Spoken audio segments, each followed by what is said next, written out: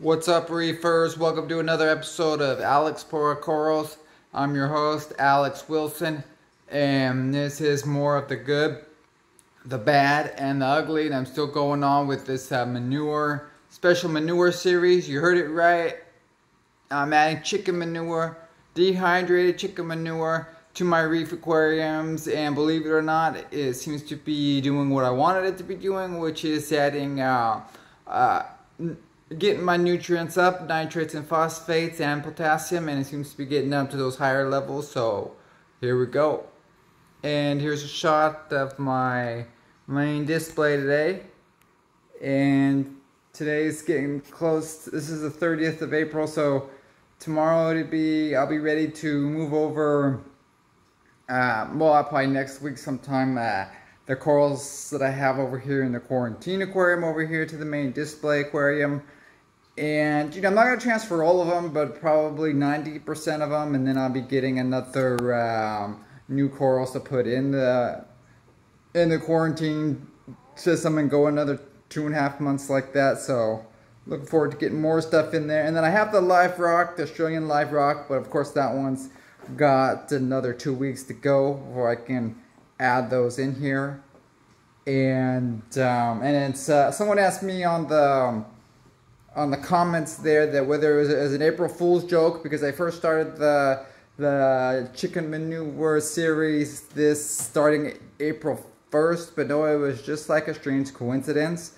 So yeah, there you go. It's real. It's not an April Fool's joke. It's real dehydrated chicken manure that I'm adding to my reef aquariums. And so as far as the amount, I'm going off by what is the recommended amount for the reef roids, which comes, and then I'm doing it daily, every single day when I feed. So it comes out to about 1/2 of a teaspoon that I'm adding to the main display here, and then on the quarantine aquarium that's 132 of a teaspoon. So it's a small amount, and I did do twice that, but it seemed like it was a little high, so half of that amount, right there seems about good. So yeah, let's check them out.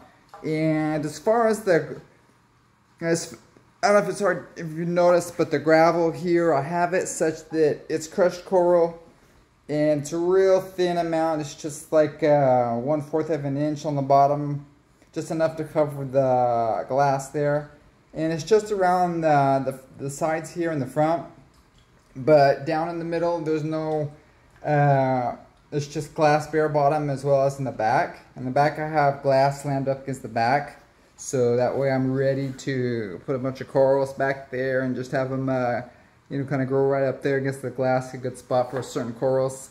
So yep, that's it. And everything else is, it's looking especially cloudy lately too. I'm at a whole bunch of green algae off the glass, and that was just off of 1 day. So that's even more than what it had been, because it had been more like, well, I still clean the glass daily, but that was it's kind of a really thick amount. So that's for the last couple of days it's been like that.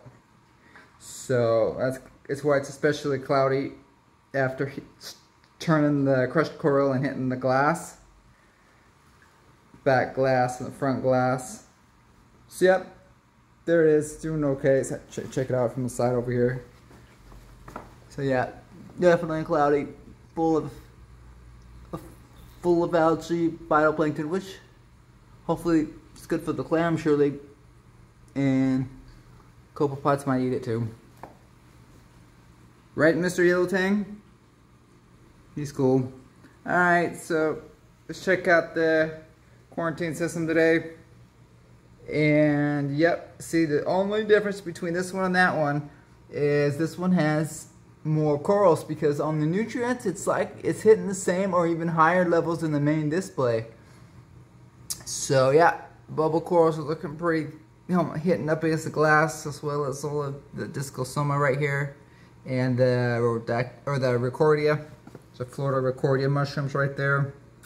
And so one thing that I have noticed on these is that with the higher nutrients, Now I'm starting to get the corals turning the characteristic rich brown color that's associated with the higher nutrients. You know, and a lot of times I would get a lot of frags from different spots. Like I remember Jason Fox signature corals, and then at Tidal Gardens over there, all of their frags are real dark and have that real rich color that's associated with the higher nutrient levels. And so, you know, I would get those, and they would always, you know, lighten up on me, pale out, and, you know, and then even die on the Acropora and the Montiporas.